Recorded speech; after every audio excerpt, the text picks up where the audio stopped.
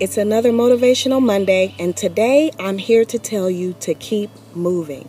Social media in today's society has caused so many of us to compare ourselves to others, questioning and feeling as though we're behind time.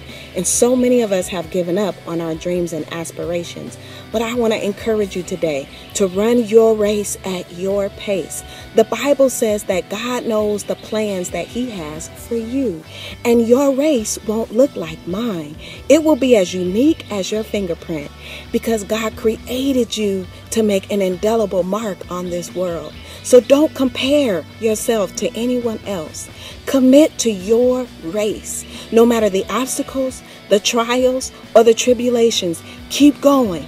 Don't quit. Know that God has great things for you, and just keep moving. Have a great day.